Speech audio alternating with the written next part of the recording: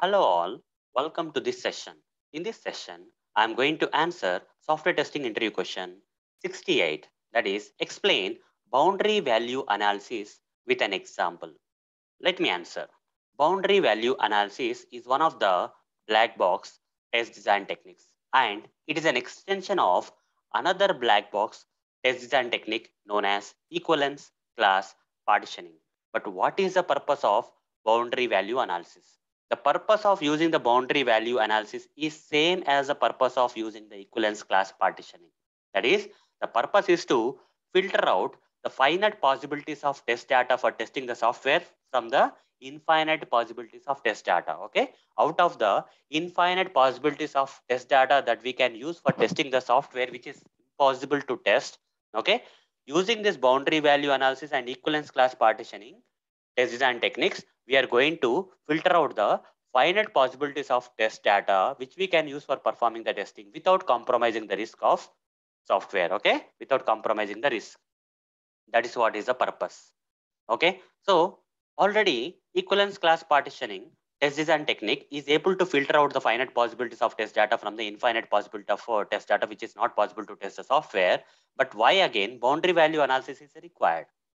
It is required for a purpose. Okay, let me give you an example, guys. Okay, let's say there is a text field, okay, which will accept the age. Okay, let's assume that there is text field which will accept the age from 18 years to 25 years. Okay, let's say there is a text field which accepts the age of a person from 18 to 25. In this case, if you apply the equivalence class partitioning, okay, in this case, to filter out the finite possibilities of test data out of the infinite possibilities of test data, if you first apply this equivalence class partitioning, black box test design technique, in that, how do you apply? First, you will create a partition here as part of ECP, guys. This is okay. If as part of ECP, how do you apply the test design technique here? First, you will say valid partition. You will create a valid partition. Here, in this valid range, that is 18 to 25, you will pick some number. Okay, out of this range, in this particular range, you will pick some number. Let's say I'll pick some number like 22. Okay, 22 falls between 18 and 25, right? In this range, it is applicable. Okay, one valid test data from this 18 to 25 age I took. Okay, if I enter this 22 into this age field should accept that. Okay, it should work. Then only the field is working fine. I can test. Okay, this is the test data, guys. Okay, valid test data. Now, similarly, I'll create an invalid test data where I'll take a random number which is above 25. Above 25, this age field should not accept, right? After 25, it can be 26, 27, 29. Infinite possibilities of test data are there. But I'm not going to test this field with all the infinite possibilities of test data, right? Above 25, some random value I'll take. Let's say I'll take a value like 76. Okay.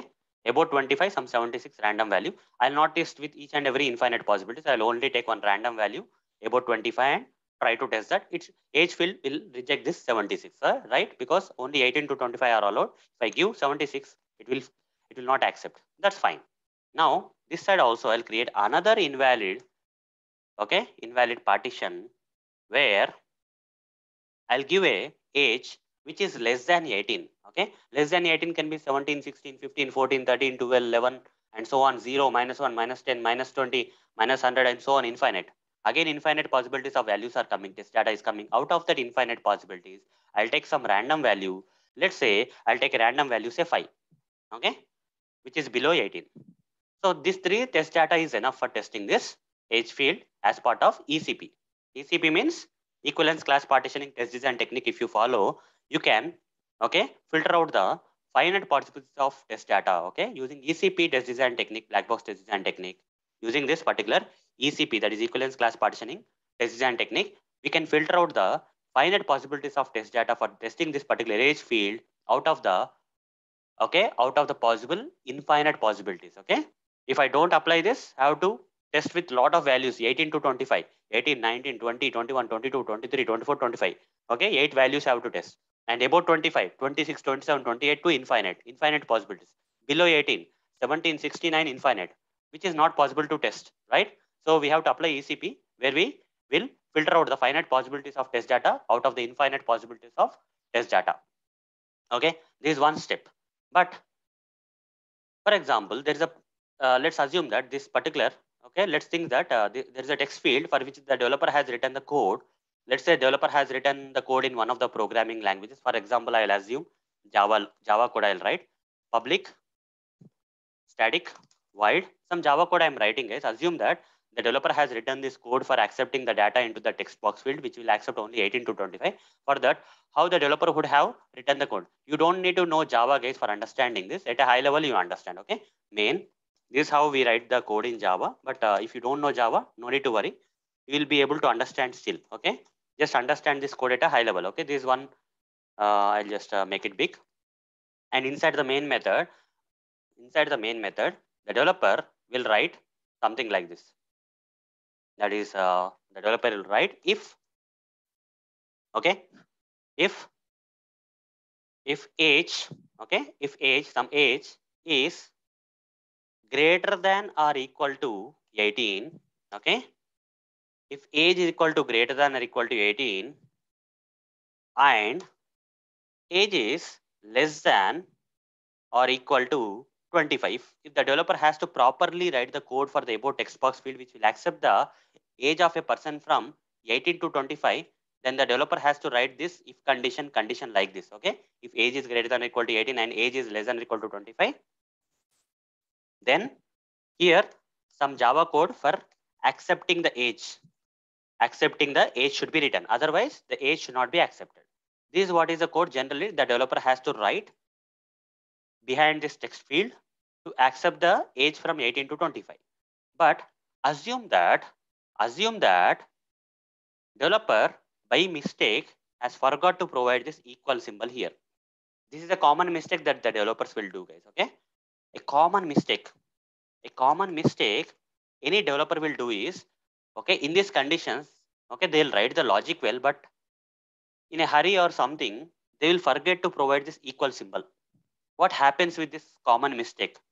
Will the ECP, that is equivalence class partitioning, will be able to find this particular mistake done by the developer while writing the code for this text box field? No, it will not be working fine, because you see, as per the ECP, how many sets of test data we got? 3 sets of test data we got.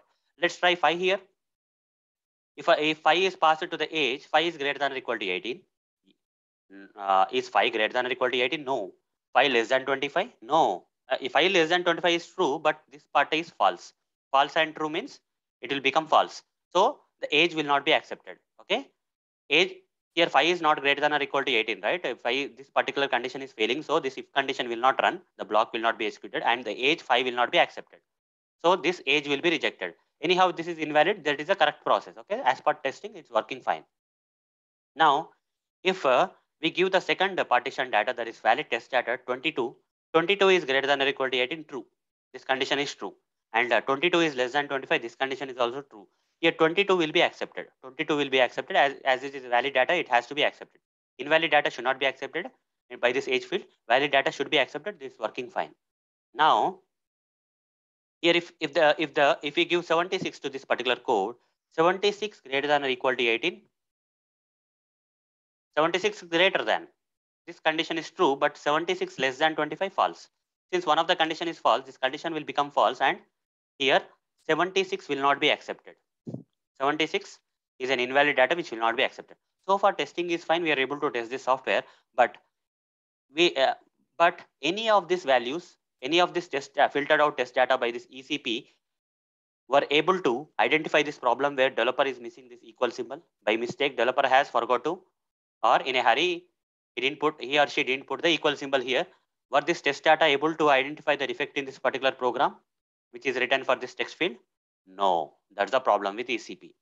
That's where what we have to do here is, since most of the problems will come in the boundaries, okay, here equal symbol is all about boundary, right? Most of the problems in the code, while developer writing code will come in the boundaries, okay?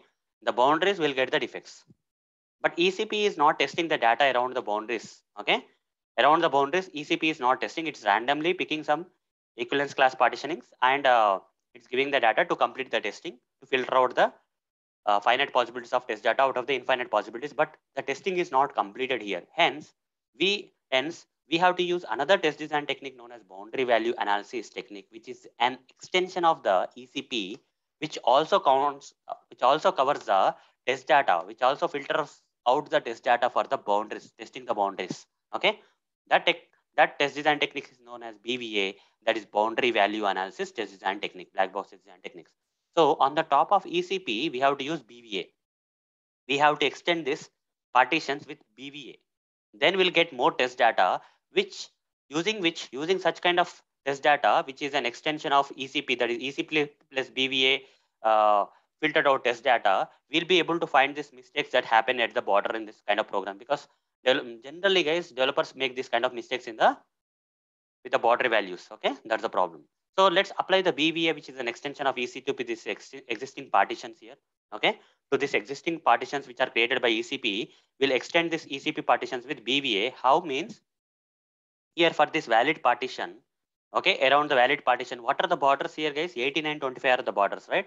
Let's write 18 here. Okay, here I'll write 18, and on the other border I'll write 25. Okay, 25. These are valids only, right? 18 and 25 are valid. Okay, otherwise we can write inside this also.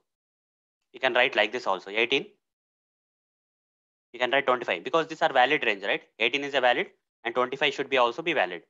These are the border values which are valid. So now, not just writing 18, 25 here, we have to add number 1 to 25. What will come? 26. 26 will fall into which category? 26 will fall into the invalid category because 26 should not be accepted by the age field. Up to 25 only accepted.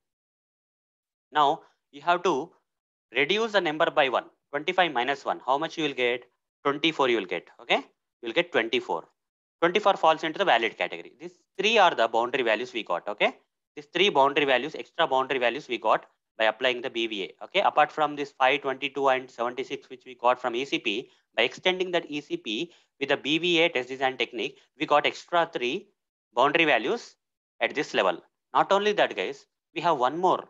Okay, another boundary is there for this example. 18 is there.